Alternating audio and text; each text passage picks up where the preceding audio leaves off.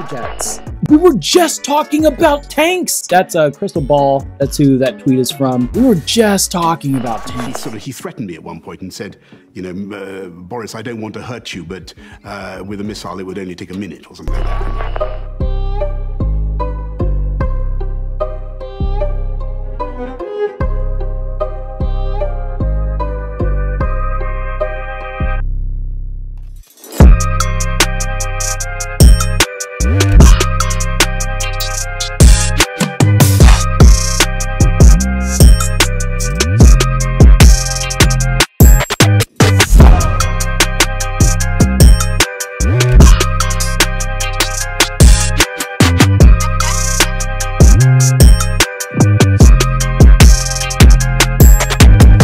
I've been doing a bunch of 1-minute videos, but I've decided to do something a little bit longer today. I need it a little bit longer than a minute because we're going to talk about mostly F-16 fighter jets. And you can only imagine where those might be going, but we'll get there in just a second. I have been noticing a lot of states wanting to sue the big tech companies. And when you look at this on the outside, a lot of times it just looks like Republican states that are suing these tech companies.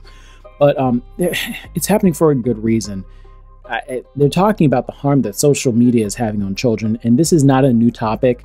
This has been discussed for years. I think we all kind of know that social media is bad for children under a certain age. Quite frankly, it might be bad for a lot of adults. So to think that children can handle it might be a bit much. So you got different states that are suing, and there might actually be something that comes of that. Because we got over here the Surgeon General saying that children 13 and younger probably should not use social media. So it says right here that Instagram, Snapchat, and Twitter allow users age 13 or older on their platforms.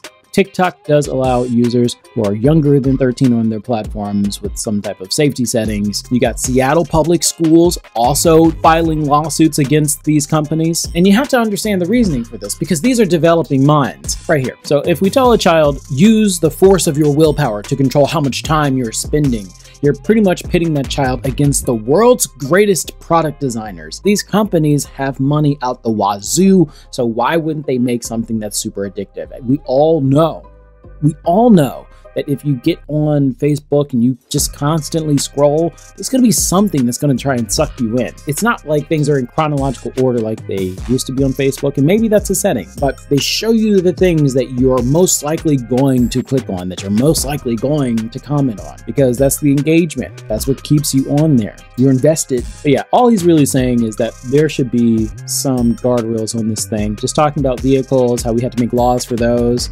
And we don't really have any idea of what laws to make most of the time until things are broken or people start suffering. Then that's where the laws start to come in. Now, granted, laws on this could have been around a lot sooner. And then also, you could just put 2 and 2 together as to what's going to happen with this. If you just give children the ability and access to all of the world's information and people.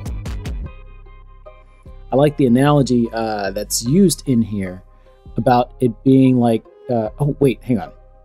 This next one. So at Steph is Dope says, parents should have a deeper connection, mutual respect / understanding, thus more influence over their children than social media. It's a parent's job to be a guide for their kids, not to just throw them to the wolves in this digital wilderness.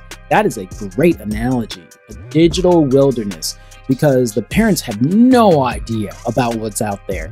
And there are some wolves out there. There are just people that want to consume. And one of the things that they consume is other people, sometimes literally. But I'm mostly just talking about just using people to serve their own purposes, for their own financial gain, for their own personal satisfactions. You got to be careful. We would not dream one time about putting a kid in the middle of a forest and then just leaving the kid. That would be ridiculous. So yeah, I'm really not opposed to what he's saying here. Quite frankly, there probably have to be more constraints on it put for even older children. Yeah, you got people that are just tearing each other apart. People have confidence issues. There's not a lot of body positivity, going around. These kids talking to each other, dogging on each other on social media. And they get rough. They get rough. If you don't really know how children are, oh my God, play video games. You'll know in a heartbeat how rough children are. Love me or hate me or love me. Most of us should be on the same page with this next one, Patriots. Schools in the South and rural America. We are only as good as the children we educate, and we've fallen greatly behind. Case in point, West Boulevard High in Mississippi, a state lacking 3,000 teachers, lacking the local talent they need to help staff its schools. Rival sports teams merge together. Teachers are teaching 2 different lessons to 2 different classes in 2 entirely different schools. Children are even teaching themselves. There's no funding for science labs, no challenge for any rising star students, no band teacher for years, historically low teacher pay, and a superintendent that refuses to give up on the kids at his schools. The future of everything isn't here or here, it's here. And to underfund it, to not support it, or to turn a blind eye to it is just plain wrong. Okay, it's that time again. Let's take a look at some of your comments. Wanda De Leon 2044 says, okay, you want to go there? Really? What about the others? Hunter's laptop, fuel pipeline turnoff, all the money they're making with our taxes. Should I go on? Not a side I want to be on. Trump made jobs happen for us. He's the only president whose income decreased by not accepting pay, but donating his money. Wanda, that's adorable. I truly do believe that you believe that, no doubt. But don't you think he changes laws in order to benefit himself? Yeah, not taking that check for being president, that unimaginable $400,000 a year. I'm pretty sure he's willing to trade that in order to gain millions, or dare I say billions, in write-offs for his taxes and other opportunities later down the line. He's not focused about that little check, Wanda. He's focused about the end game. To all the MAGA mamas out there, I'm about to make you cream your jeans. Trump is right. About Social Security, at least. You gotta give credit where credit is due, and broken clocks are right twice a day. At first, I saw the title and thought, oh, he just means don't talk about it during the debt ceiling fight, like for strategy or timing. But in a post on Truth Social, his heart grew 3 times bigger or some.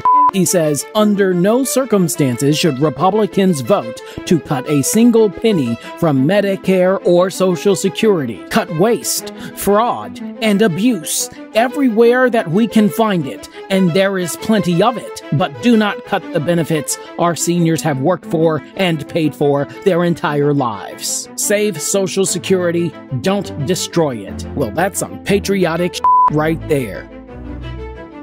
Moving on, let's talk about fighter jets. Now, this article down here is not about fighter jets, but just talking about the general incompetence that the people that run our country have sometimes. Yeah, we're not talking about classified documents right now, but just my quick take on that is, yeah, they have a responsibility to keep those documents safely, and if they can't do that, maybe they shouldn't hold the office. Fighter jets. We were just talking about tanks. That's Crystal Ball. That's who that tweet is from. We were just talking about tanks. They were talking about how, no, we weren't going to send any in. And then it became, well, some people want to go in. Germany doesn't want to have everyone send their tanks in unless the US goes in. So we send the tanks. And the Germans send the tanks. But now it's immediately like the tanks. Look, things don't happen super quickly, right? And I made a video about how we keep getting dragged into larger and larger commitments. And we just made a serious commitment with the tanks. But immediately, it's beggars to choosers in 60 seconds. And I know they're fighting a war. They're fighting for their survival. They're fighting for their very lives. But we're basically handing over our arsenal. Like, we're fighting a war right now. It's just not being done by Americans. It's being done by American armament. We're sending them enough to wage a war on a major power. Well, defend against a major power. Now, if we're talking about fighter jets, we're talking about quite a bit beyond anything that has ever been discussed. Because one of the big concerns is that if you give the Ukrainians the ability to strike Russia, like Russians in Russia, that is going to be probably the biggest escalation that we will see in this conflict. Who knows what will happen? Who knows what Putin will do? The dude doesn't seem to be making the best decisions lately. Kind of like Elon Musk. He said, Boris, you say that Ukraine is not going to join NATO anytime soon. He said it in English, anytime soon. What is anytime soon? And I said, well, it's not going to join NATO for the foreseeable future. You know that perfectly well. Fundamentally, it wasn't about, you know, he threatened me at one point and said, you know, Boris, I don't want to hurt you, but with a missile, it would only take a minute or something like that, you know. Jolly.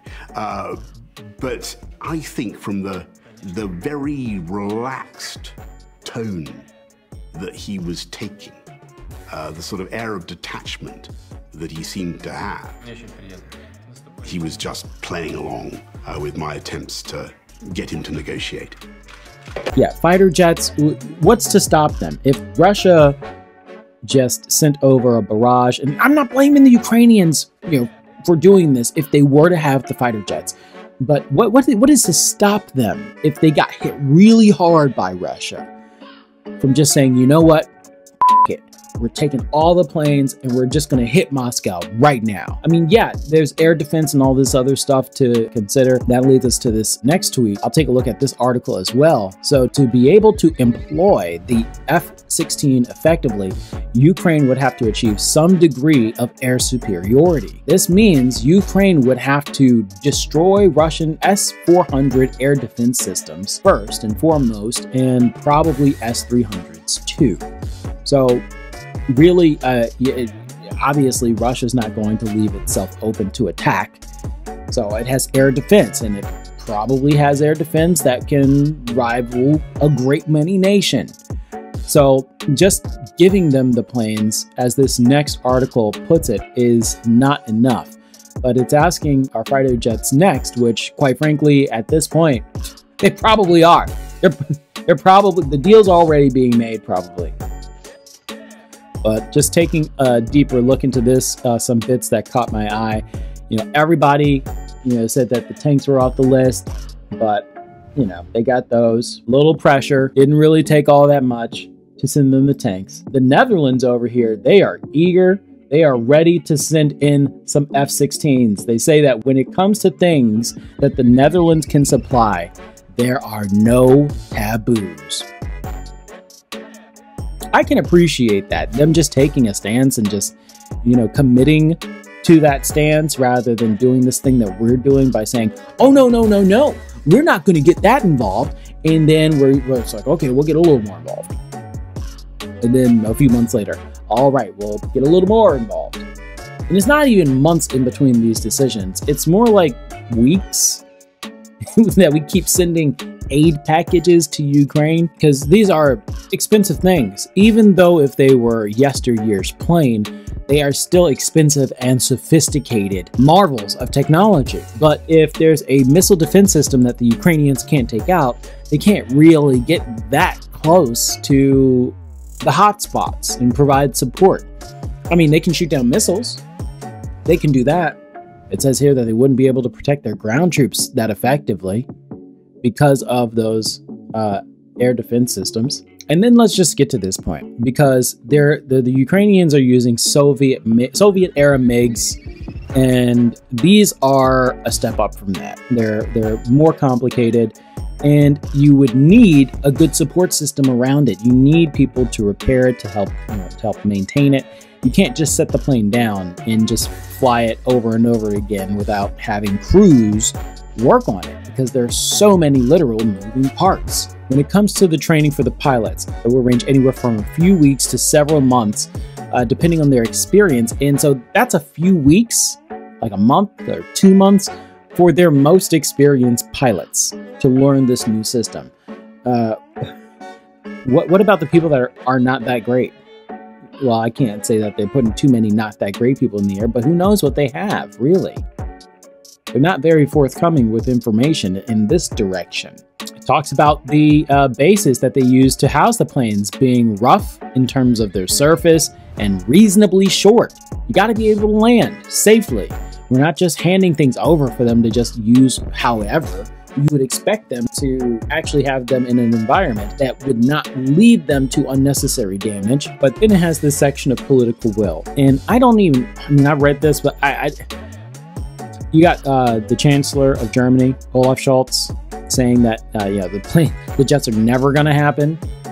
But I can't even believe that, because all these people, President of the United States, Olaf Scholz of Germany, said that tanks were off the table. So what's the point in saying that they won't do planes?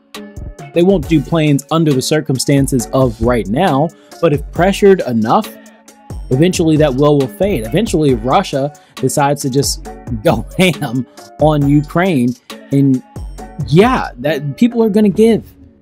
But right now, the support for any further aid to Ukraine, especially one as severe as fighter jets, is split about 50-50, I think I read. But yeah, take a look at this.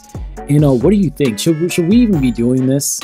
How much further should we be going? Is there any point?